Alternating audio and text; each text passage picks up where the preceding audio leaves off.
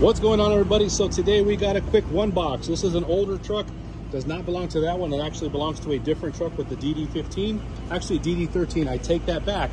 These are the filters, the DPF. This is the backside. If you can see this, something's definitely coming through. This means it's cracked. It is compromised. The DPFs are compromised completely. Let me flip this thing over just a little bit, and you can see some of the cracks. The soot is kind of hiding it. Okay, that's one of them, that's two of them. What I really want to show you is this. This is the DOC outlet. So DOC inlet, DOC outlet.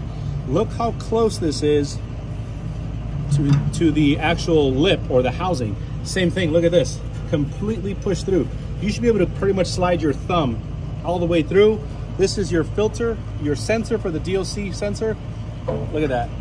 Can't even get it through. See how it's already cracked? One box might be able to be saved, but other than